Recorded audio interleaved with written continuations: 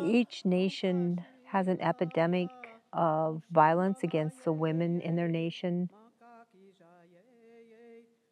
looking at the violence against women. Racism is not addressed. Something else that ties together is the loss of land, and that attack on the land has been equated with the attack on the people. Each nation is individual in their languages and cultures. Lakota ways, where we have white buffalo calf woman who taught us that even in thought we respect women. In the Southwest, they have corn women that taught things in a different way.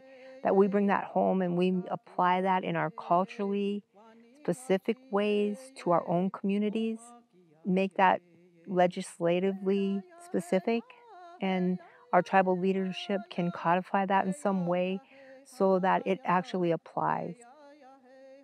That's what I would like to see around violence against women, and that we can decolonize that and take the target off of our women that's been put there by the colonization that's been happening over the last century.